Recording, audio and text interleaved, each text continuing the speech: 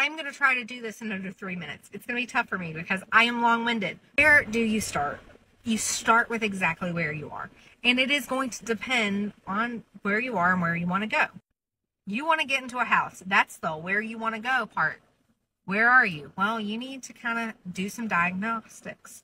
Now, researching what it takes to buy a home is important, and understanding that there's good and bad information out there. I am happy to help with this step, but in general, you need 3 things to buy a house. You need credit, income, and assets. It is more than just your score that is getting looked at when you apply for credit. It is your history, and there are some options with those people who do not have credit scores. So you need enough credit. In general, depending on your loan program, somewhere between 500 and 600 minimum credit scores. And like I said, it does depend on the loan you're trying to qualify for. That's a score starting point. If you need to work on your credit, my recommendation is start by paying things off on time for the next year. Income. Now this is a 2-parter. So you need to make enough to offset all of your current debt and your proposed housing expense. That means your new mortgage payment. What does that look like? That's at least double all of your debts and your new proposed housing payment.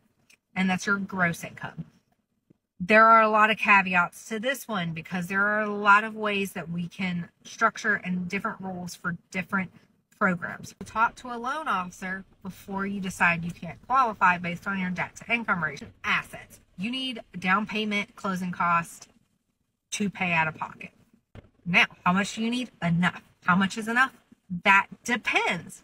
Because if you are a veteran or you get a USDA loan, you could have 100% financing. And if you have your sellers pay your closing costs, you could come out of pocket with very little. Typically, you will still need money for inspections, appraisals, and deposit monies like earnest money. But you could close with very little, if nothing, out of pocket. So it depends on your situation.